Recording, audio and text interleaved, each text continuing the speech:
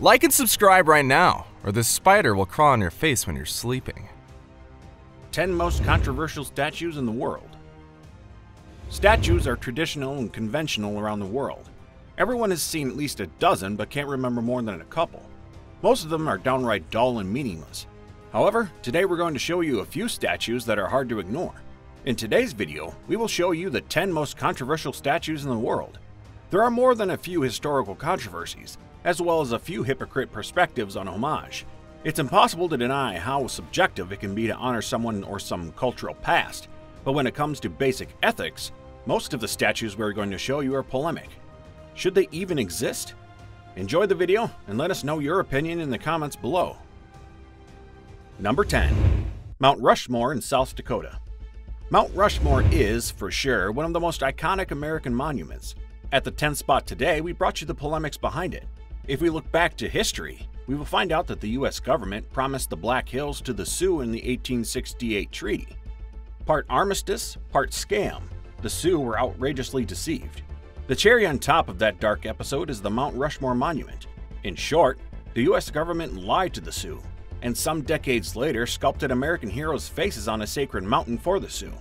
Adding to the polemics, Gutzon Borglum had a few dark secrets. Mr. Borglum was the sculptor responsible for the great founding fathers' visages. Recent studies suggest that he had strong ties with white supremacist organizations, more specifically with the Ku Klux Klan.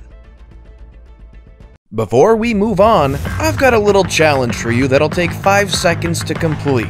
So here's the deal. You just leave a like on this video, smash that subscribe button, and hit the notification bell, and you will get 25 years of amazing luck. Try it, it really works. Number 9. The Crazy Horse Memorial in South Dakota. Crazy Horse was a notable Native American hero, yet his memorial hasn't been finished after more than 70 years. At the 9th spot, we brought you its story. Construction on the Crazy Horse Memorial began in 1948 on the Black Hills in South Dakota. Since its design, it was projected to be among the most prominent sculptures in the world. Many would think that the Crazy Horse Memorial would balance karma regarding Mount Rushmore's work in Sioux territory. However, critics claim that a Sioux leader wouldn't like to dynamite a sacred mountain. It would be like another offense to his legacy.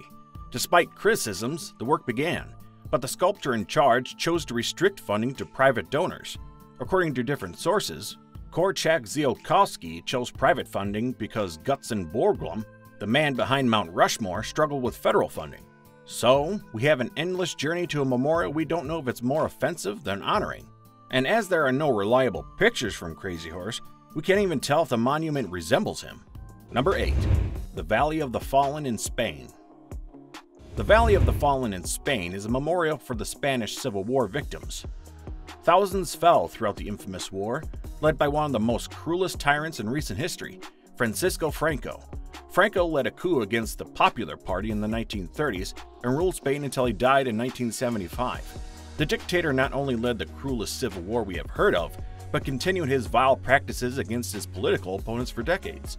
Then, in 1975, the Valley of the Fallen became his tomb, a memorial that he shared with thousands he killed, directly or indirectly.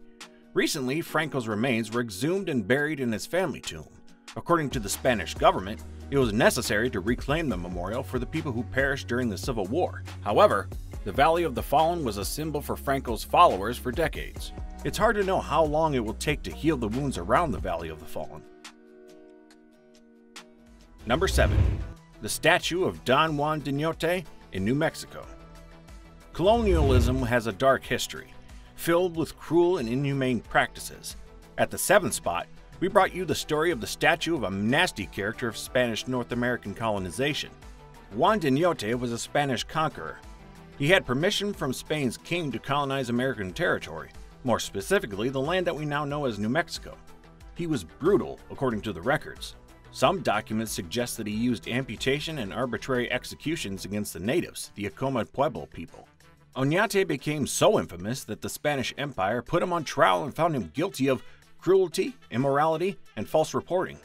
Then, it isn't surprising that his statue became so controversial. The local government built the statue in the 1990s in Alcalde, New Mexico. Although some see it as an homage to the man who founded the early towns that became El Paso and Santa Fe, Others see it as a disgusting and unfair representation of a cruel ruler who almost eradicated the Acoma Pueblo people. The statue has been vandalized many times over the years.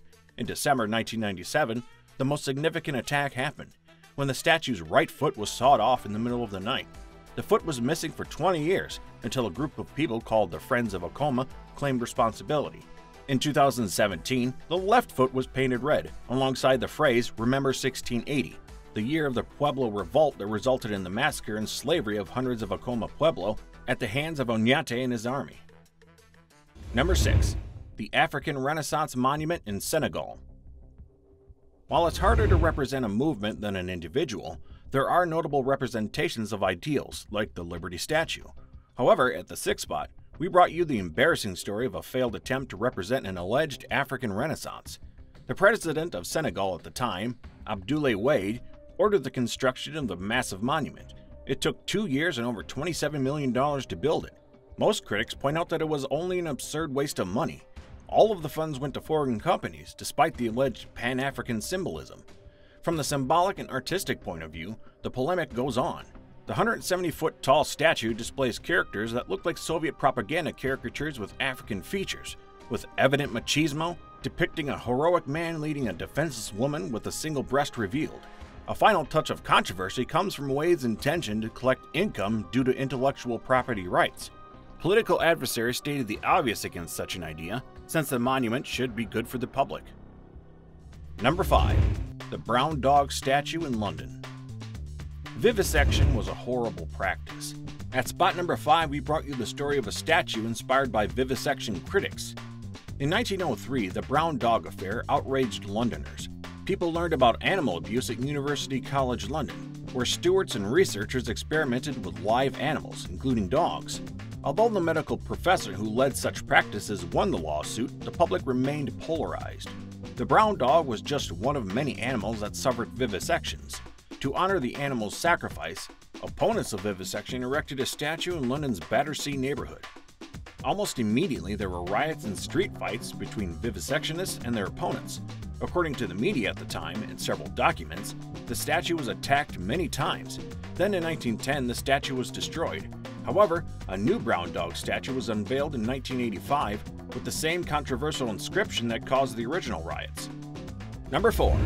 The Che Guevara Monument in Bolivia. Che Guevara is one of the most controversial characters we know about. At spot number 4, we brought you the story of one of the monuments in his honor. The Bolivian jungle became Che Guevara's final destination. After decades of fighting to spread communism, he isolated his family and ally, Cuban dictator and revolutionary leader Fidel Castro. Known by many as an idealist, Che Guevara was short-fused, passionate, and cold-blooded. Luckily for all of us, Castro didn't pay too much attention to his advice when the missile crisis arose. Guevara was so determined to defeat capitalism that he was keen to start a nuclear war. La Higuera, Bolivia has been the home to Guevara's memorial since 1997. It was the town where Guevara was killed, allegedly with help from the CIA. The town's economy relies on this event, as well as the memorial itself. It's hard to say whether it's right to earn money on his death, or if he even deserves a memorial at all. Number 3. Fallen Angel in Madrid. Only after Italy and the Vatican, Spain is one of the most influential Catholic countries in the world. At spot number 3, we brought you one of the most paradoxical sculptures in the world. Almost all angels are good. In fact, according to the Bible, we could say there was only one who wasn't. For some reason, Madrid is the home to the only public statue of the devil, while it is the capital city of one of the most traditionally Catholic countries. The statue is in Parque del Buen Retiro, 666 meters above sea level. The fallen angel is in the middle of a fountain. Beautiful without any demonic features itself, it has sinister demonic entities and reptiles around it. Lucifer is represented when he was cast out of heaven, inspired by a passage in John Milton's Paradise Lost. Sculptor Ricardo Belver cast the statue in bronze for the World's Fair in Paris. Then the Museo del Prado bought it. Afterward, the museum donated the statue to the city of Madrid. The local government inaugurated the figure in its location in 1885.